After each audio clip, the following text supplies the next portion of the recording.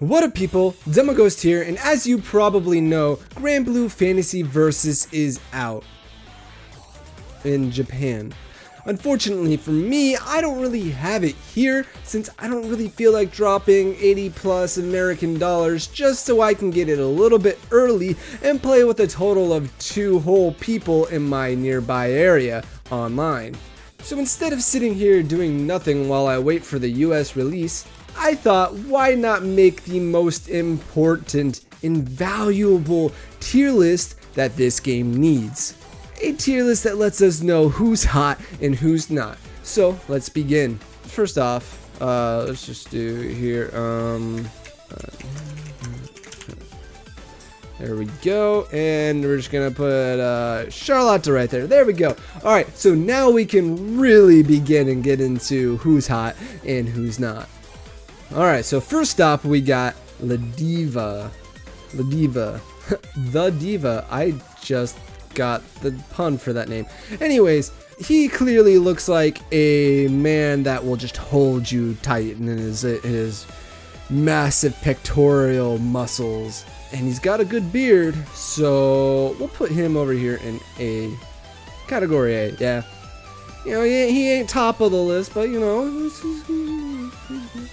alright, so next up we got Fairy, and I don't know how I feel about this. I'm not super keen on the whole like animal ear anime girl thing, so I'm just gonna, plus she's like absolutely degenerate in the game from what I've seen, and so I'm just gonna put her over here in B. You know, she's alright. Next up, we got the protagonist of the game, Gran.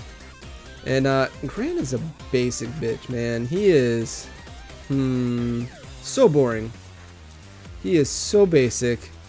I just can't see him anywhere else besides he is like just that basic face protagonist. Insert yourself here, I guess. He doesn't do anything, man. He's just so boring. All right. So next on the list we have Catalina, and Catalina is a classy lady, man. She is fine. She is classy.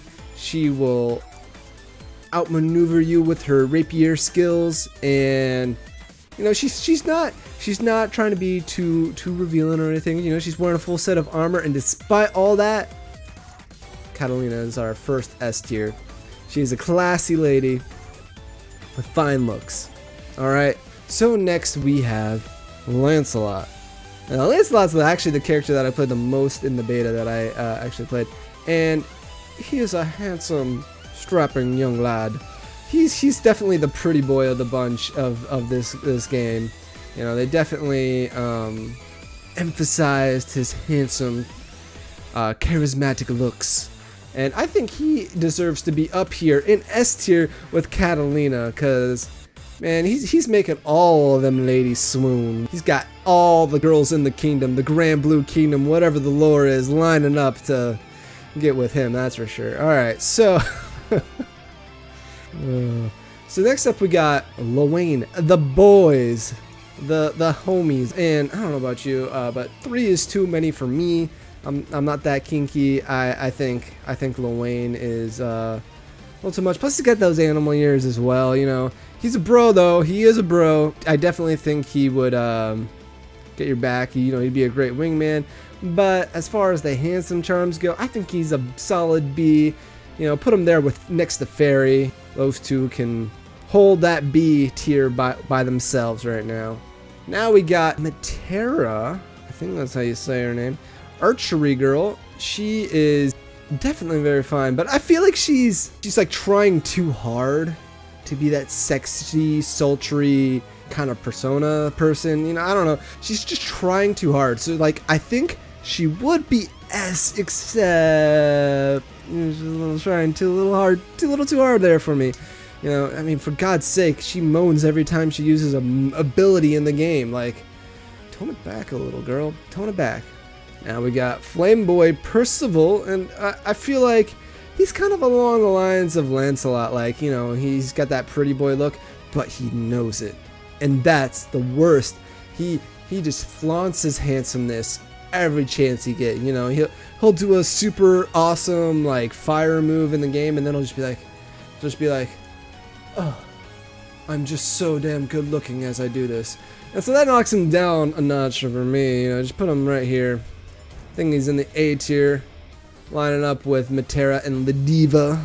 And by the way, guys, there's no particular order to who's first and foremost in these tiers. You know, if you're in the tier, you're in the tier. You're an A tier looking individual, or you're a S tier individual, or you're grand and no one talks about you because you're boring. Alright, so finally we're getting next up to Vasaraga. Vasaraga, I'm gonna go with that pronunciation. Vasaraga, he just ain't doing it, you know. He's just got a full set of armor and he's way too edgy, man. He's that edgy emo boy that couldn't get all the girls in high school, you know. Not that I would know anything about that.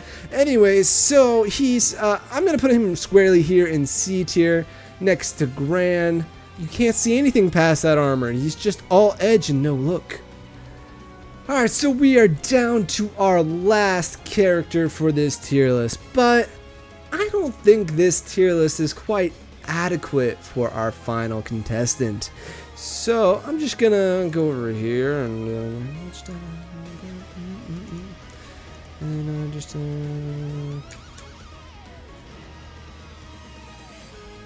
cool. Alright, I think it is quite adequate now, and Zeta goes here because Zeta is the best waifu. All your other waifu are shit.